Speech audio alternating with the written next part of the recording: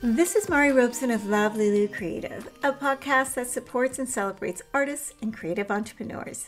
This is episode number 43, and I'm thrilled to have on today's show a very good friend of mine, Marilyn Russell. Marilyn is one of the most talented interior designers that I have ever met, and she's also one of the nicest people I have ever met. So I'm really honored that she has taken some time off of her really busy schedule to have this really important conversation with me and with us. Not only do we discuss all how wonderful her design career is and her journey and her awards and how she mentors young designers, but we also touch on the very important subject happening currently right now regarding the Black Lives Matter movement and regarding our industry, our interior design industry, and how underrepresented Black designers are. It's a very important conversation, and Marilyn offers some really wonderful advice and just her opinion. It's really helpful to hear, and I hope that change starts with a conversation and more conversations, and so hopefully we can get the ball rolling on this and make the design industry as beautiful as it really should be and as inclusive as it really should be. So that said, if you are enjoying these episodes, please hit that subscribe button and share it with your creative friends. It really does help with this mission to support the arts. And stay tuned for a really interesting conversation with the incredibly talented and so lovely, such a lovely soul, my dear friend, Marilyn Russell. Hi, Marilyn. I am so happy and excited to have you on the show today to talk with you about your creative journey and lots of things. We have a lot of things to talk about today. We do. I'm so excited. Yeah. So, Thank you. yeah, we've been friends for quite a bit of time on social media. So it was really lovely to get to finally hear your voice in person. I appreciate this very much. So anyway, you are a fabulous interior designer, and I'm also excited to Thank talk to you about you. that because I've been kind of on a hiatus for a while, so you're going to have to catch me up to speed on what's going on in the world out there of design. But I want to go all the way Yes, back. yes. I would like to go all the way back to where you are from. So let's start all the way back at the beginning of your fabulous life. My fabulous life. Yeah. Well, I was born in Jamaica and came to the US, to Boston, actually, when I was 13 with my mom and my brother. And I basically grew up there, went to grade school there, high school, a little bit of college, and then in about 2002, I moved to Orlando. What made But you move it into was, Orlando? I needed to get back to the warmer weather. I Oh, was like, I'm from Jamaica. I'm like, I can't stay in Boston, right. What? too And cold. are you still in Florida right now? You're whereabouts in Florida are you right now? I am. I'm in Orlando. Okay. And right, I'm in Apopka actually, which is right outside of Orlando. It's not too far. Okay. It's almost like the suburbs of Orlando. Poor Florida and Um, California, we're both like in a mess right now with this I COVID know. situation. You can't keep the Floridians inside. I guess, or the Californians. Jeez, too close to the water, I guess. I don't know. Oh man. Okay, so you moved down to Florida. Did you go to college there, or where did you study Not at design? first. So when I moved out of Boston, I didn't even wasn't even an interior designer. I didn't even think about interior design, but I started out in insurance. So I was a claims adjuster, Oh, okay. and I managed trucking claims, construction defect claims, and it's a very lucrative career. Mm-hmm. And so I brought that with me to Orlando, kept that, doing that for a while. But eventually I got really burnt out. It's a lot of paper pushing, I think, from my perspective. And then, but I didn't immediately leave that job. I just thought about, I need to do something. I have to do something. What else am I good at? And I'd always love to just design my space, and put things together. And, I thought I was good at it. I love doing it. And I was like, you know what? I looked for a design school, interior design school in Orlando, because I just needed to do something. Mm-hmm. And I found one. And one Saturday, I told my husband, I was like, hey, I'll be right back. I'm just going to run an errand. So I went to the school. I went over to the school, took a tour, and I signed up. I signed up. He's like, I thought you were going to go get some milk. Exactly. I came back home and I'm like, guess what? I'm going back to school. It was like, okay. Oh, was he supportive of that? Oh my gosh, very. Oh, good. He was very supportive. And so I signed up. I still had my job as a claims adjuster, and I went part-time at night for probably about a year. And I did that. It was a 3-year accelerated program.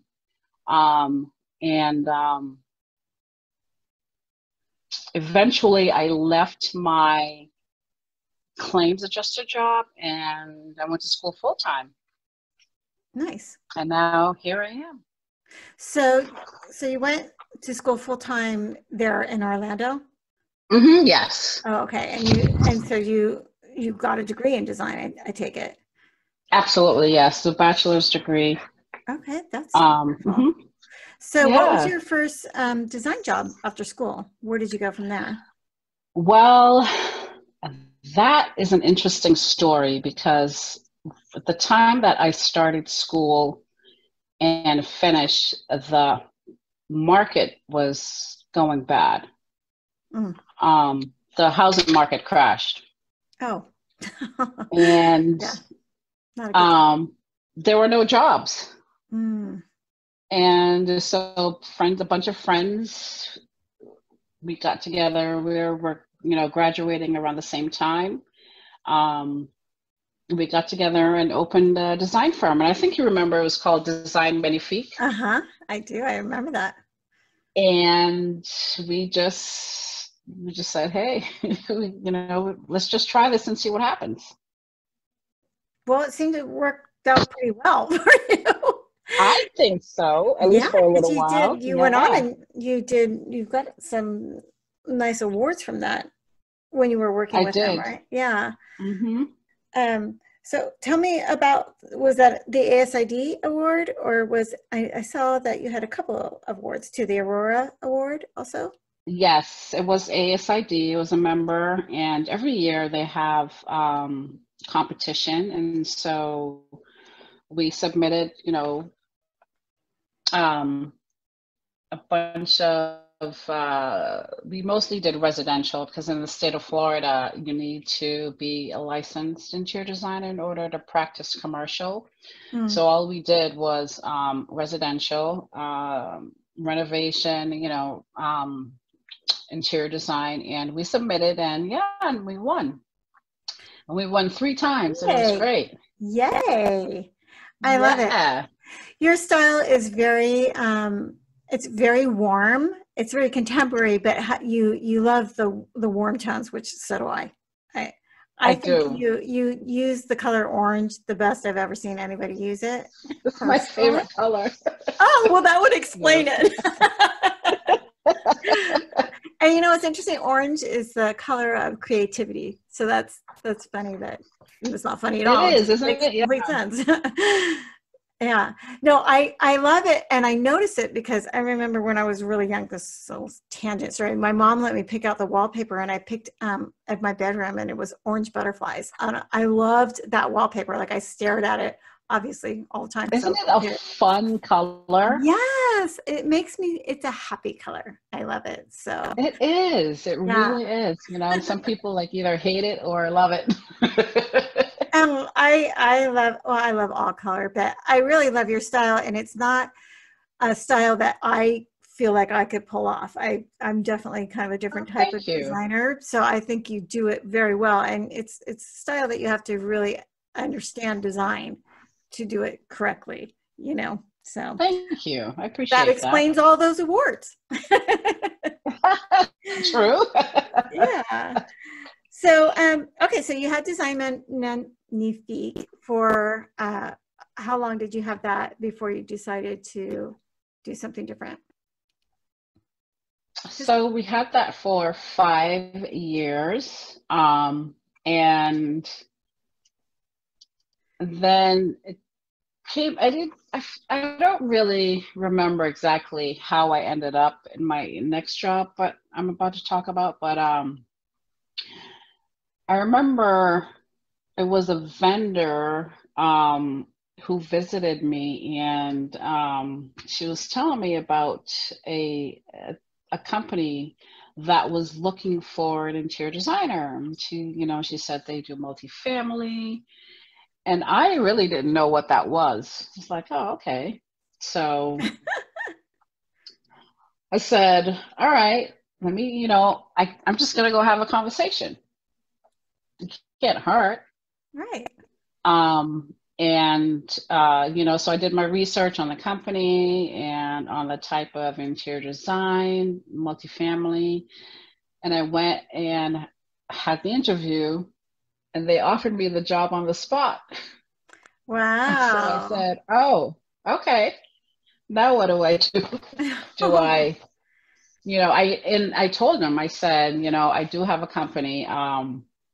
It's mostly residential, and they said, well, you can continue to work on your jobs on the side if you'd like, but would really love to have you on board. And then I had to make a decision, because I knew that I started the company right out of school with just my school experience, but I didn't really have the interior design experience from a company perspective. That's And helpful. I wanted to grow. And so I said, this is an opportunity for me to improve upon my skills from a company perspective, because I know that I needed to learn other things besides what I kind of, taught myself or learned from networking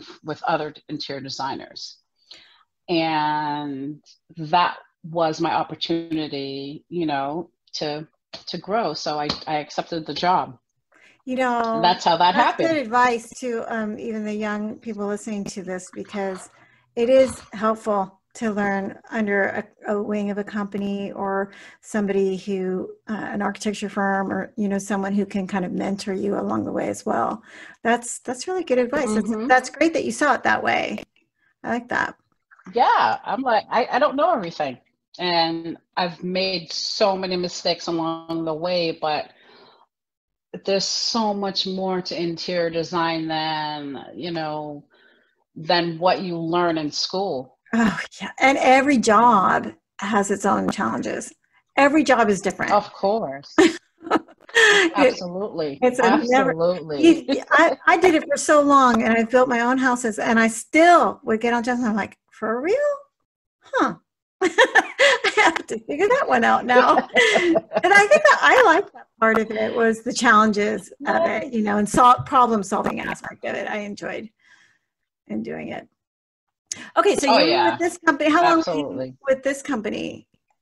And how did that experience go for you? So I was with the company about 4.5 years. And it was a really great experience. I learned so much. And I made so many mistakes along the way. I won awards. Um, I've mentored design assistants and interns, and now they're either, one is a designer now, and another one is came back to the company, and she's a design assistant.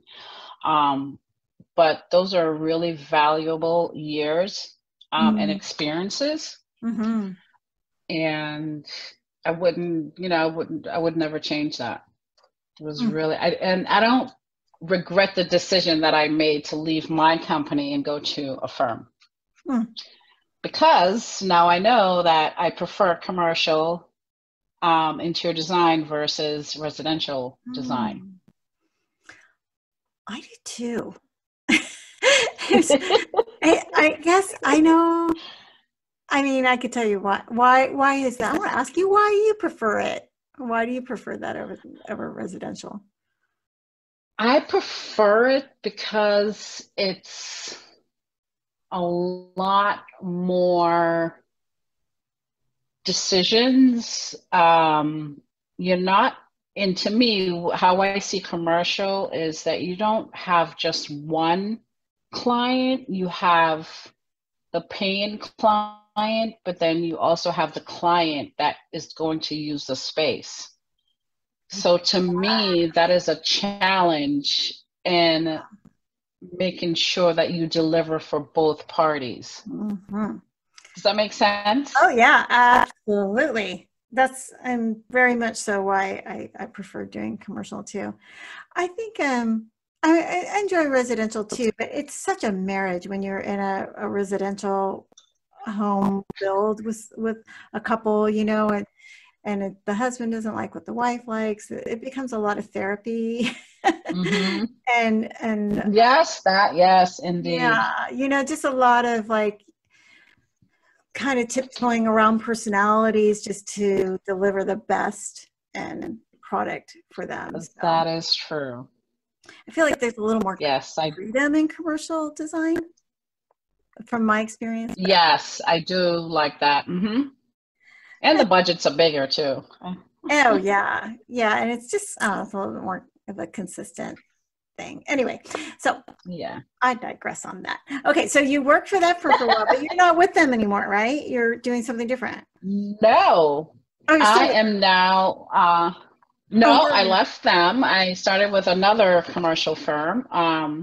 They're a little bit bigger, and the reason why I am now with this new firm is that I want to get licensed in the state of Florida. And I also wanted to, grow and do other things. And now with the type of work that I'm doing, which is more interior architecture, where I have to research codes and make sure that we have the correct like fire rated wall or the correct acoustical. It's more technical, and I wanted to dive into that aspect of being an interior designer because it's not all the pretty stuff, right? And I want to be a well-rounded interior designer. And so now I'm learning the other side of it. Nice. So is this an architecture firm that you're working with? Or it is an architecture firm. Mm-hmm. Nice. And you've been with them for just, how long have you been working with them? Since February. Oh, so new job. 5 months. Oh, very new. Oh, yeah. Yeah. Here's a job, and now the world's going to shut down. You're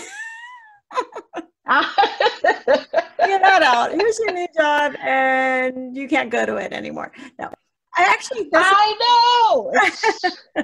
But construction's so funny. Has it affected you very much, the whole COVID thing, job-wise? No, actually, job-wise, no. I've been really busy. We That's have a steady pace of work.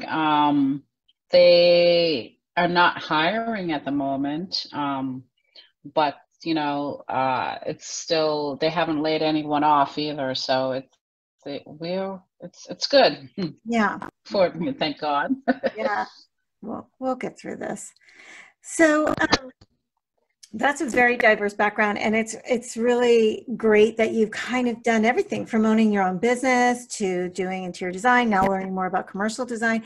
So it follows suit that you like the idea of being a mentor and a teacher, and Hmm. I I do. probably see more of that in your future, perhaps, question mark.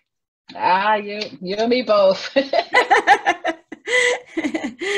um, so I did want to touch on the whole current events of what's going on in the world right now, not only with the whole COVID thing that we have to deal with, but with the whole Black Lives Matter movement. And I think it would be really helpful to hear from you about the design industry and just your viewpoint of if you feel that the design industry has done a good job at being inclusive to Black members of this community.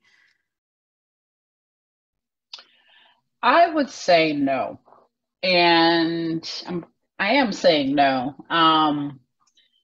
At the last firm that I was and the firm that I'm at now, there's not a lot of people of color.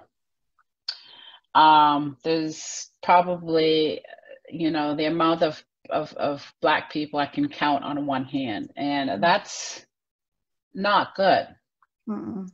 It's not I good. don't, I mean, and it's not just the firms that I've been at, it's just across the board Mm-hmm. for this whole entire interior design and architectural industry. It's really sad that we don't see more inclusivity of people of color. I don't know why that is, but Mm-hmm. it's something that can be changed and it should be changed. Agree. Well, I think you're changing it just by being representing that. And so a younger student can look and go, oh, there's Marilyn. She's a woman of color. She's a kick-ass designer. I can do that too, you know. I think Yay! some Right? role models, maybe some more faces of role models that would be helpful. But Mm-hmm. because I wonder if you even think that that's an option. Like, did you feel like that was when you were in college? Well, you went there specifically because you thought you wanted to do interior design. You had a spark of interest for that. Who inspired you? Like, made you think, oh, I want to do that? Was there any? Did you have any kind of a role model or a designer that was an influencer to you? No, actually. I used to watch HGTV. I didn't see a representation of myself, Mm-mm. but I just knew I liked it. My mom was the only person that really pushed me to do it because she said that, she used to tell me, you're so good at it and you absolutely love it. You just develop it. Mm. And, so when I went to school or when I was, interested to join the industry, I didn't really think about,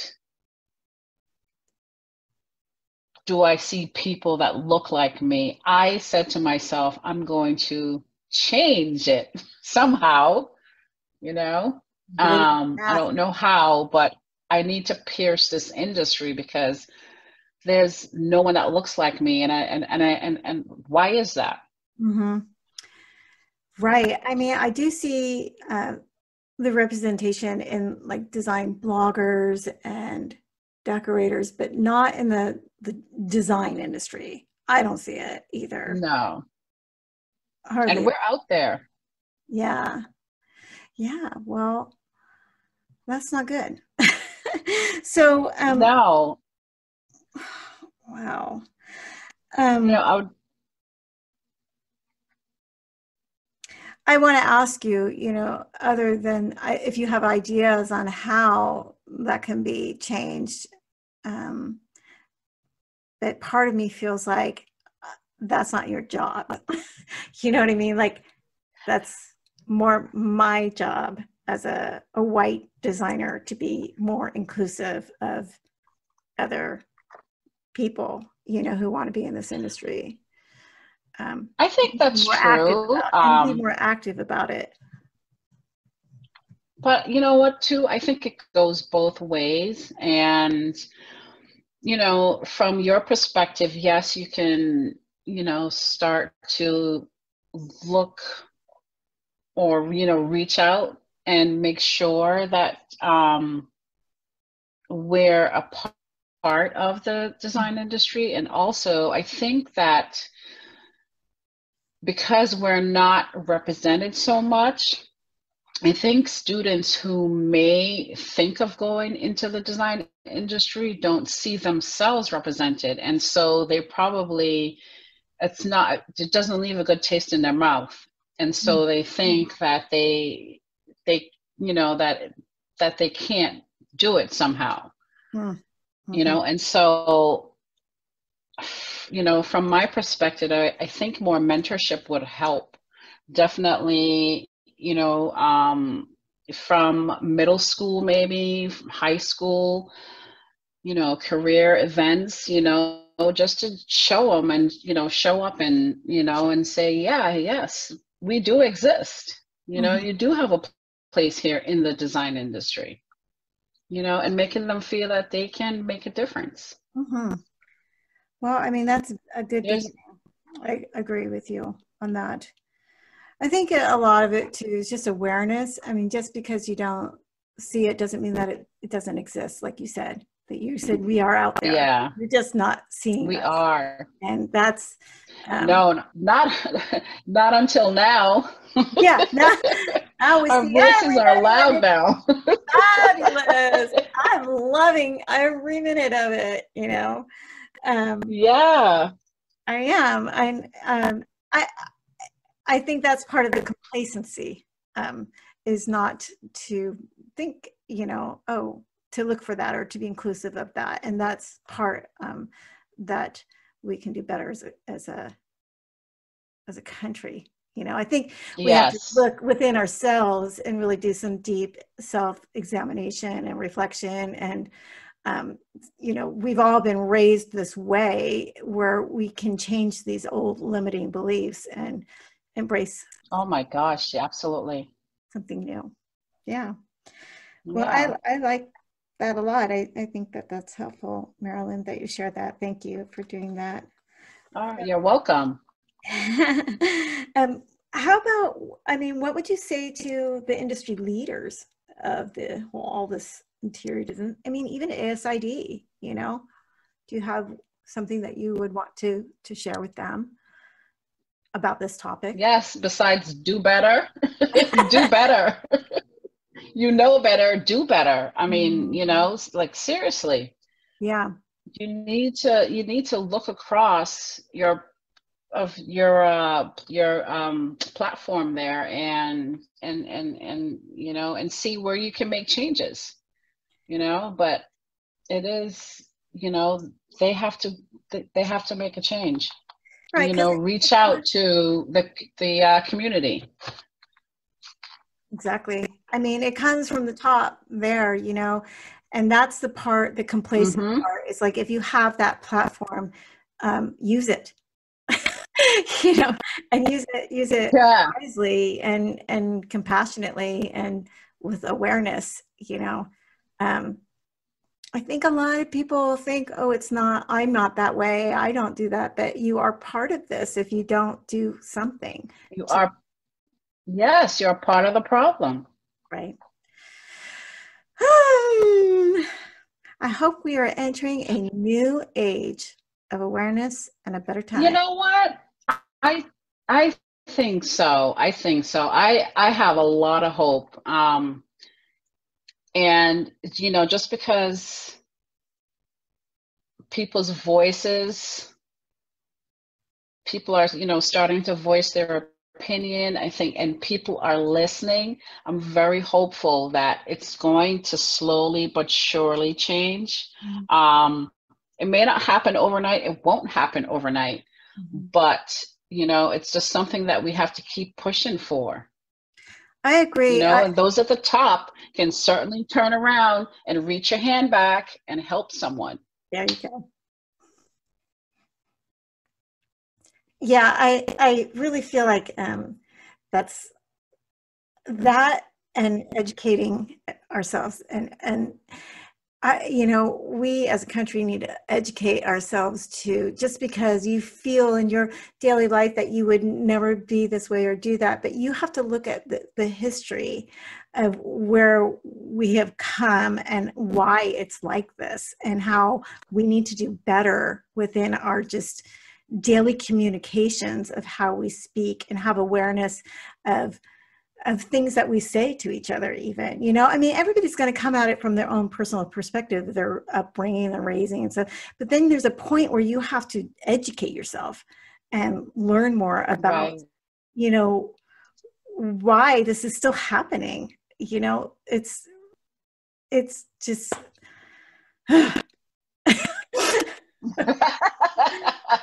No, seriously. I know, right? Sometimes it's so exhausting.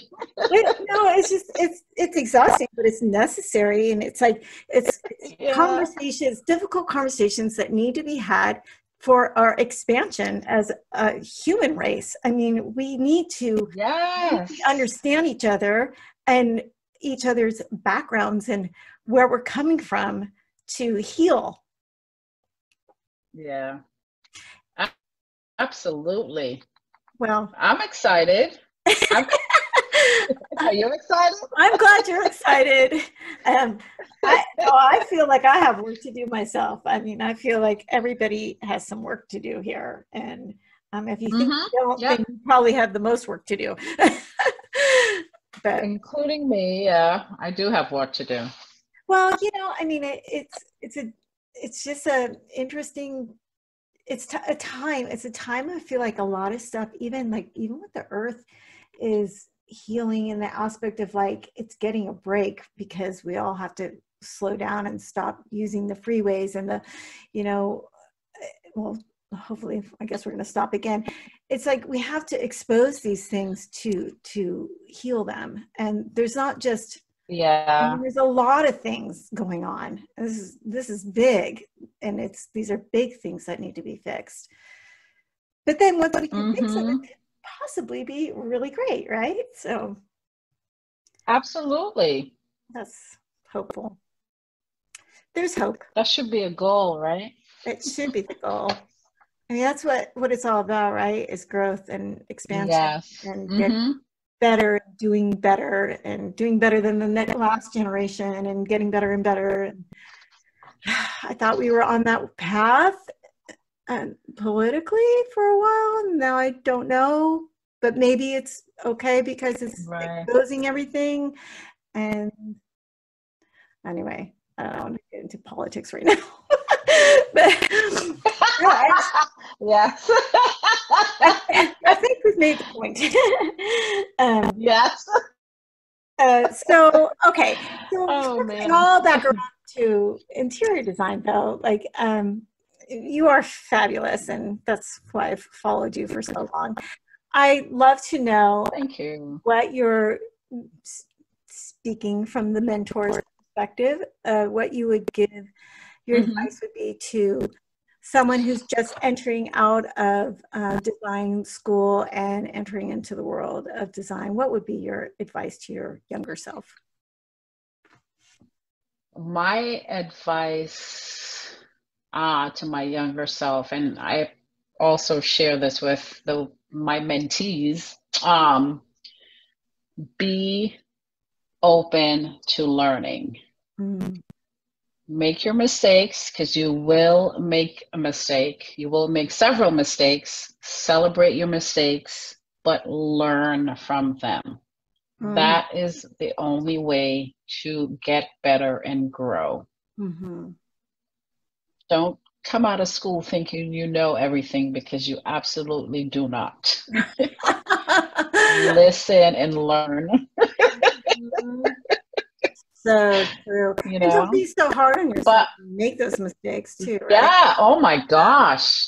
Yeah. Jeez, Because if you no. come out of school thinking you Laugh know how at to do it yourself. and you screw it up, which you will, Oh, you just the gotta. amount of mistakes I have made. Oh my gosh. I'm like, oh my God. Well, make it on the dime of the. Not wait until you know all that stuff before you open your firm. No. Yeah, yeah. Right. I don't know. That's a dumb thing to say because I felt like I've always, every job I was learning something. It was like, wow, I can't believe how every job would show up with something new. And Oh my gosh.